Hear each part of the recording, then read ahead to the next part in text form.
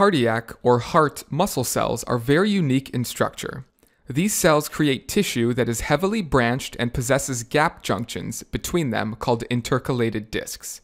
These discs separate the cells entirely and are a space for ions to be transferred from one cell to another, helping generate action potentials for the muscles in the heart to contract and create the heartbeat. Additionally, these cells have much more mitochondria compared to other body cells, as they are always working to keep the heart beating. Cardiac muscles contract through action potentials, but these action potentials are not stimulated by neurons or the nervous system. These cells beat on their own and are directed by the action potential sent from the SA node, which is a specialized heart cell, not a neuron. The medulla can control the pace of the SA node, but it does not actually cause it to depolarize. The SA node fires action potentials on its own.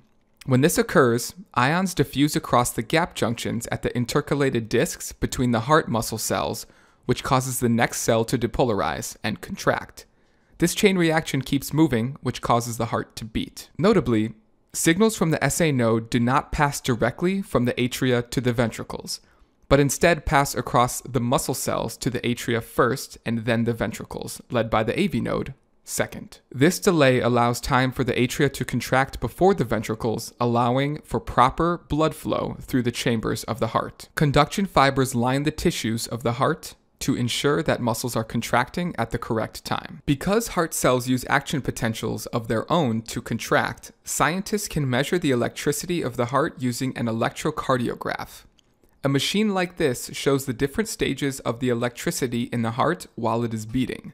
The P wave of the graph represents depolarization of the atria in response to signals from the SA node. Next, the QRS complex shows depolarization of the ventricles from the AV node.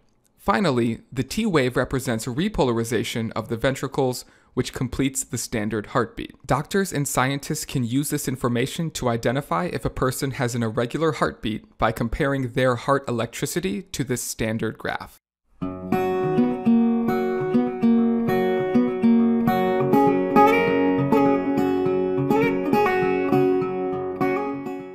Normal heart sounds, described as lub-dub, are caused by the closing of valves.